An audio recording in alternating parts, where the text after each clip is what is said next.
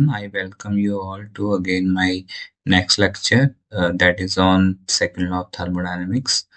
In the previous lectures, I have discussed about some fundamentals and first law of thermodynamics. So they are required to be uh, studied well before this. So I would recommend you to, if you have not gone through the previous concepts, I would recommend you to go through them and you can find the link on the I button mentioned on the top right corner. So let's start.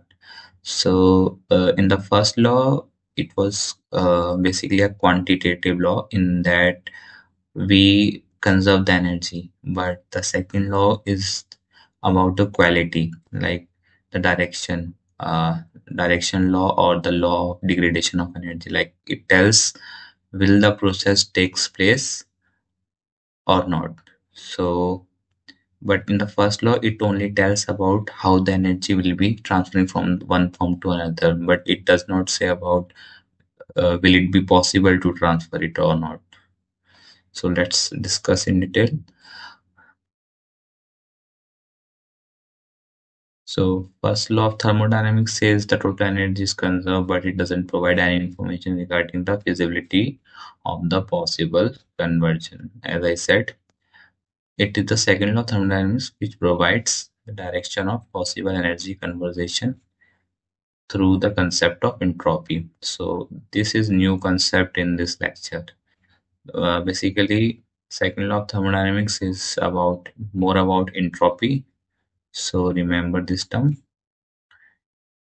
Utilization, it is applied first law, first in numerical, applied first in numerical to find out the possible energy conversion direction, then first law of thermodynamics. So basically, we are first concerned about whether the reaction or the process will take place or not, rather than just jumping out on the conversion of conservation of energy. So heat is considered as a low grade energy, and work is considered as high grade energy. So as I suggested that it is uh, quality or law of degradation of energy. So heat is a low grade form of energy and work is high grade. You can see in this way, if you have a heat and you want to convert it in work, then some amount of heat will be wasted. So like the higher amount of heat is required to produce a lesser amount of work. So you can see it, therefore it is low grade, and it work is high grade because it is pure. You can see it in this way. Complete conversion of heat into work is not possible, but complete conversion of work in heat is possible. As I suggested, as I said that it is a low grade energy, so complete heat will not be converted to work, but complete work definitely can be converted into heat because it is a high form of energy. You can take the example of friction. If you suppose you push a block over a friction table which has some friction, then suppose you give some velocity, then after a certain point of time or distance it will come to rest, and all the energy that has been given initially will be converted to the heat energy by the friction. So all the work is converted in heat.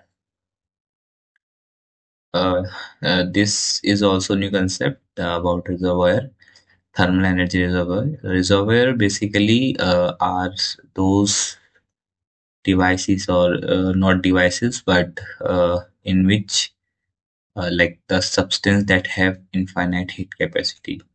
So for source, like here, reservoir as source, supplier of heat energy without any change in its temperature. Suppose there is a source from where you are taking heat and its temperature is constant, is not changing, then it is a reservoir, source reservoir. As same like similarly as for sink, it is a absorber. Just it is absorber and it is supplier. Just that is the difference. The rest is the same. So energy without any change in temperature. So temperature is not changed because it has infinite heat capacity. What is Q? Q is basically mcp delta t, mc delta t. So if this is very high and q is some finite number, then this will go in denominator and this will tend to, delta t will tend to 0. So this is some schematic diagram of this. You can go through it. Uh, it is one of the most important statements for second law of thermodynamics. That is Kelvin-Planck statement, which says that it is impossible to construct a device which operate in a cycle, produces work continuously while interacting with single thermal reservoir. So you cannot just produce all the work through the heat. This single reservoir means that, like, you have this reservoir from where you are collecting the heat, and only one reservoir is there, so you supply heat to this engine and this engine gives you work.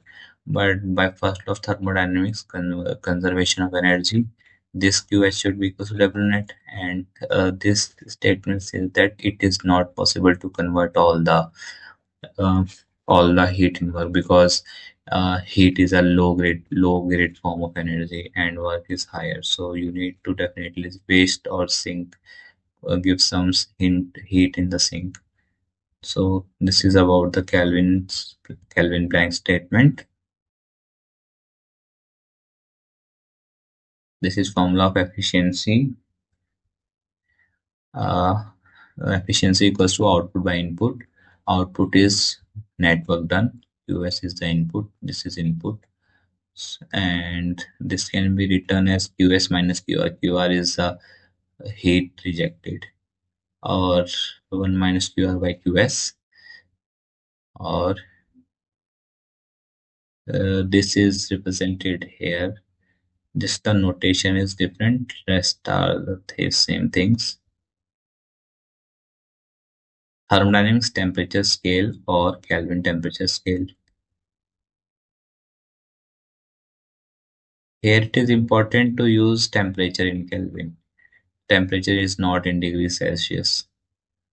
Yes, this relation is oftenly used to find the efficiency of a engine that is working over some higher and lower temperature reservoirs. So basically this, and this scenario is when the process is reversible.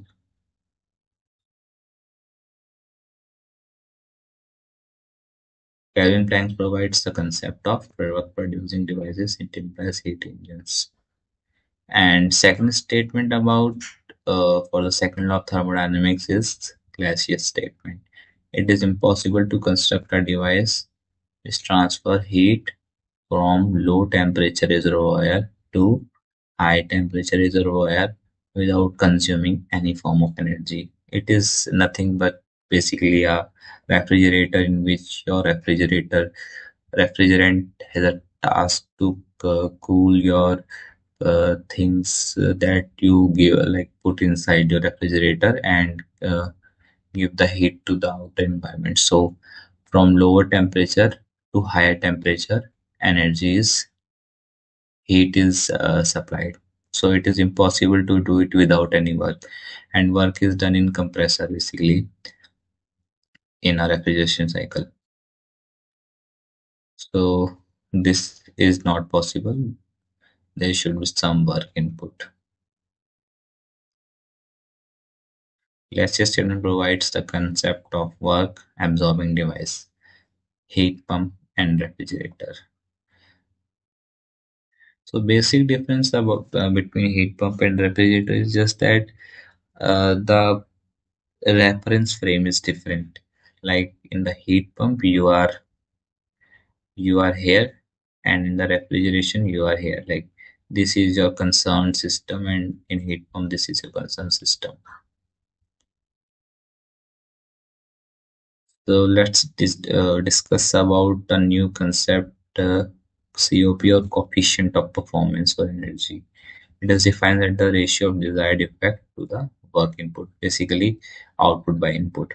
So COP, or coefficient of performance of heat pump, is desired effect upon W in, because we are giving W in as our input, and desired effect is QH, because this heat is going here and this system we are concerned of. So this is receiving this heat, correct? So, and W in can be written as this QH minus QL, because this is basically applying the first law of thermodynamics here. Let's see. COP of heat pump can be replaced by this form like we used earlier. Just TH is used, like we divide it by the ratio, like by we can divide it by QL so that it becomes QH by QL, and we can replace the ratio as I have done earlier in the book part here. So we can do this also when the process is reversible.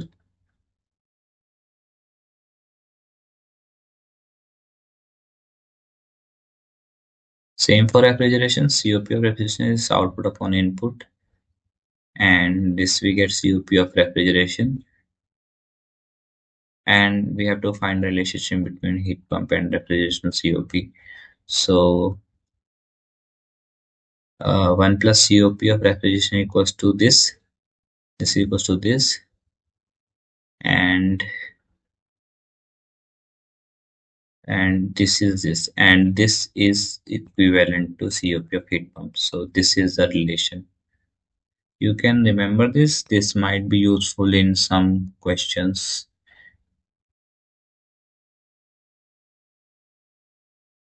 Yes, this is important, that this relation is only applicable when the temperature limit is same, because otherwise you cannot keep the TH and TL like comparable.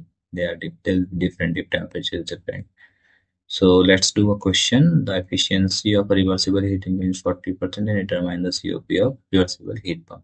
So the process is reversible, therefore we can represent uh, like we can change this from temperature also, and efficiency is zero point 0.4, correct, and COP of determine the COP of heat pump. We have to find the COP of heat pump. Heat engine is given. So heat pump COP is QH by QH minus QL. QH by QH minus 0.4 of QH QL. Like in heat pump, sorry, in refrigeration, we know that 40% is the output. So rest QL will be 0.6 of QH. So here you are representing QL by 0.6 of QH, and we can solve it to get answer of 2.5. So COP of heat pump can be greater than 1, like it is greater than 1 always. Therefore, like here it is a plus sign, COP of heat pump 1 plus COP, and COPs can never be negative, always positive. So it will always be greater than 1.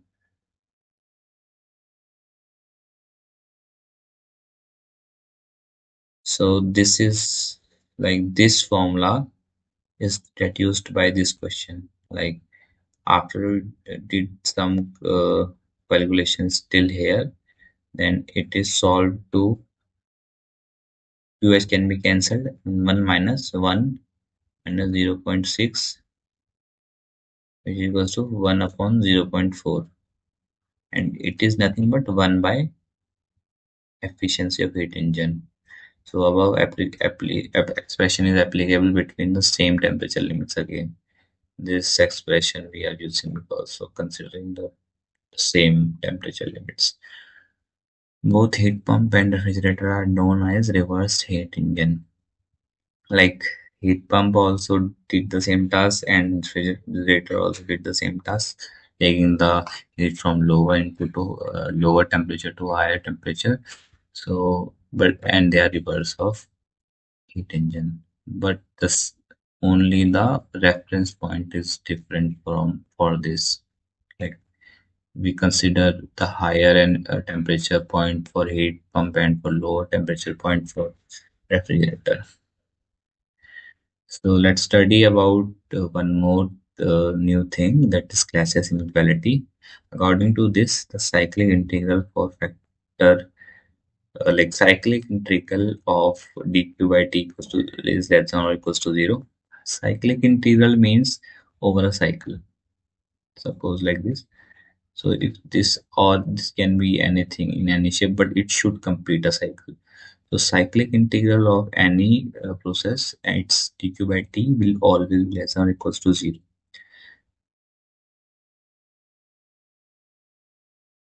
It is for irreversible process, it is for 0 for reversible, and greater than 0 for it is impossible to have for any process. I hope you like this lecture. And if you really like this and thought that you really gain something, please like, share, and subscribe my channel.